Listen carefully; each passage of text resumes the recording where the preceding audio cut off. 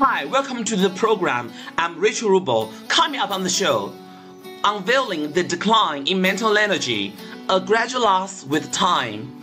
As we step into the realm of adulthood after graduating from university, we are inevitably faced with the reality that our mental energy, often referred to as vitality, seems to diminish with each passing year.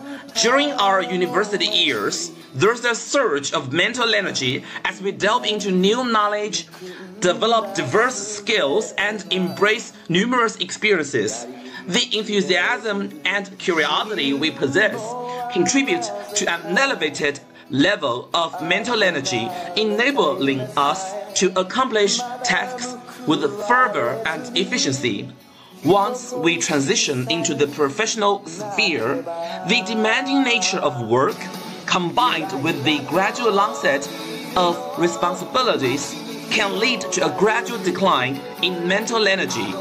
The pressures to excel, meet deadlines, and navigate the complexities of the workplace can take a toll on our mental well-being. Psychological factors play a significant role in the diminishing mental energy experienced post-graduation. Fatigue resulting from job-related stress, work-life imbalance, and incessant multitasking deplete our mental reserves. Moreover, the fear of career stagnation, limited opportunities for growth, and the pressure to perform further exacerbate this decline. Neglecting physical health and well-being can also induce the erosion of mental energy. Long working hours, minimal exercise, unhealthy eating habits, and inadequate sleep all negatively impact our cognitive abilities and drain our mental resources. Age plays a role in the gradual decline of mental energy too. As we grow older, our brains naturally undergo physiological changes, including a reduction in the production of neurotransmitters. These changes affect cognitive functions, memory, and overall mental impetus. Mitigating strategies. First, prioritizing self-care.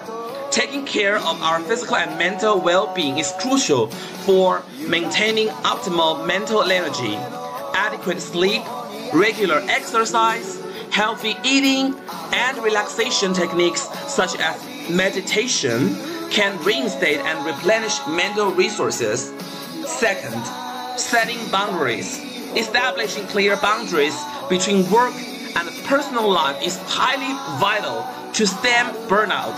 Allocating time for activities which bring joy, connecting with loved ones, and pursuing hobbies all refresh the mind. The very decline of mental energy after entering the workforce is indeed a reality that many of us confront. Various factors resulting in this phenomenon, including the demands of the working world, psychological aspects, lifestyle choices, and so forth. Having said that though, by means of prioritizing self-care, setting boundaries, and embracing lifelong learning, we mitigate the harmful impacts and incubate our mental energy throughout our lives. With conscious efforts and a holistic approach, we continue to thrive intellectually and overcome the challenges in our way. Okay, with that, we wrap up this edition of Rachel Today. As always, we welcome your thoughts and comments. See you next time. Bye for now.